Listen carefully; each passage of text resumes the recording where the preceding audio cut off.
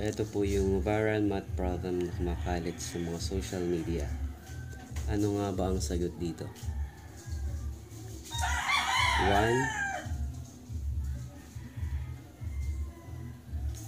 or 9?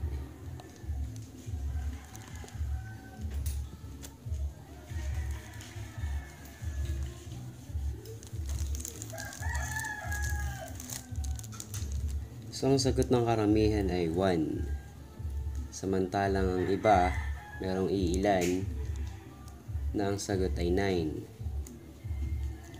Sabi nila kung susundin ang PEMDAS rule or GEMDAS rule, ang sagot ay 9.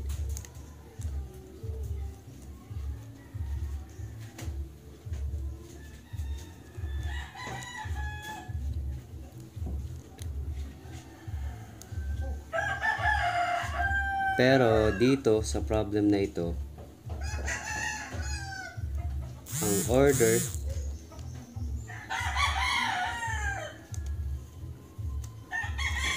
of operations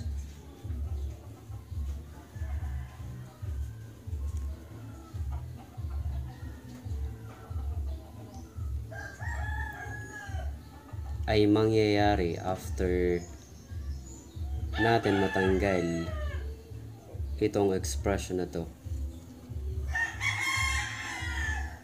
sa pagkakasulat sa ganyang form.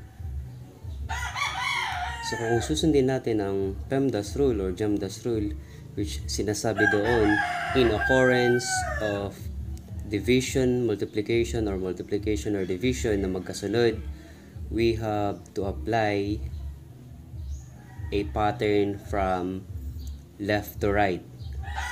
So sinasabi dyan na mauuna daw ang kung ano yung nauna sa operations, ano yung naunang operation sa set of operations.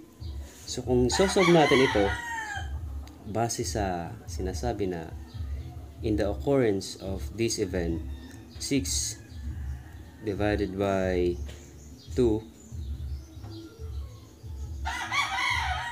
equals 3. So 3. So we have the expression inside the parentheses, which is 1 plus 2. So we have 3.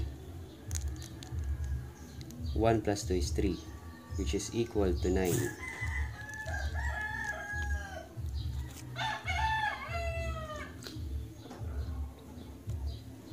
Tama po sana. Pero, ang sinasabi ng scientific calculator, which is the Casio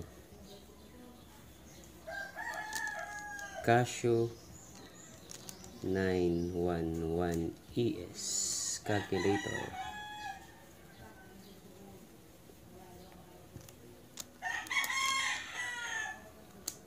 scientific Casio 911 ES scientific calculator, ang sagot dito sa problem na ito ay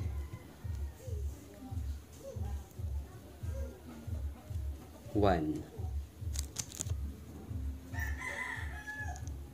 So paano naging 1? So sinasabi ni scientific calculator Casio 911 ES na this is one term, 6 is one term, 2 times the quantity 1 plus 2 is another one term. So ibig sabihin monomial divided by monomial. So hindi po dito muna papasok yung order of operations. So meron tayong kailangang i-consider dito sa divisor. So kung susundin natin ang PEMDAS rule, palaging mauunang isolve yung expression inside the parentheses. So 1 plus 2 is 3.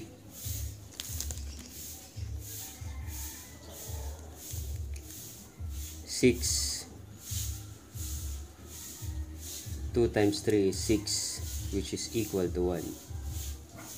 Ito yung sagot ng karamihan na kinokontra ng ilang na ang sagot ay 9. pwede pong maging 9 ang sagot kung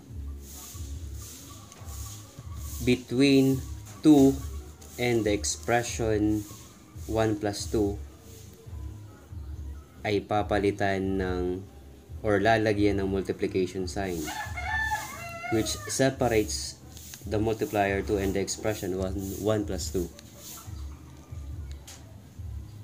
In this case, ang magiging sagot na natin ay magiging 9. Dahil silagyan natin ng separation yung dalawang terms kung saan papasok yung order of operations. So dito, may a-apply na natin na yung PEMDAS rule, starting or solving it from left to right. Magkaiba po ang sinasabi po dito sa calculator. Pag nilagyan po natin ng operation ng multiplication between 2 and the expression 1 plus 2, ang magiging sagot po is 9. But removing the removal of multiplication between 2 and the expression 1 plus 2, the result will be 1. So ito po yung sinasabi ng calculator. Kahit anong calculator pa ang gamitin nyo, ito yung kalalabasan na dalawa. Without the multiplication sign, the result is 1. Putting the multiplication sign between 2 and the expression 1 plus 2, the answer is 9. A rare case, but appears most of the time sa mga exercises na makikita natin sa internet. Lalo na dun sa Khan Academy, sa Kota, kung saan-saan pang mga website na kilala sa pagbibigay ng exercises. So common po ito, lalabas po ito dun. Now, kailangan lang po natin, merong mga exemptions po dito, no? Basta yung guide po natin before solving it, try to input the expression inside or at your calculator, in your calculator, to test whether what your answer will be, if it's right or wrong. So try to input the expression in the calculator para mapatunayan yung magiging tama ang sagot nyo. Kasi kung depende lang po kayo sa PEMDAS rule or sa GEMDAS rule, which has in some case exemption, dito tayo nagkakaroon ng confusion. So kailangan i-input muna natin siya sa scientific calculator or any calculator. But the question is, what if walang calculator yung magsasolve ito? Ano na ba ang magiging guide niya? So this is a chaos for those people.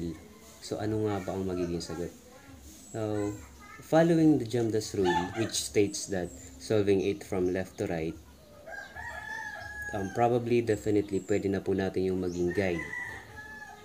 Now, in some case, if the calculator is available, try to check your answer. If the answer of the calculator and your answer match. If it's not, if your answer is not the same with the calculator, try to change your answer. Maybe in some of the processes you committed mistakes or errors. So always check your answer in the calculator. Given this kind of problem,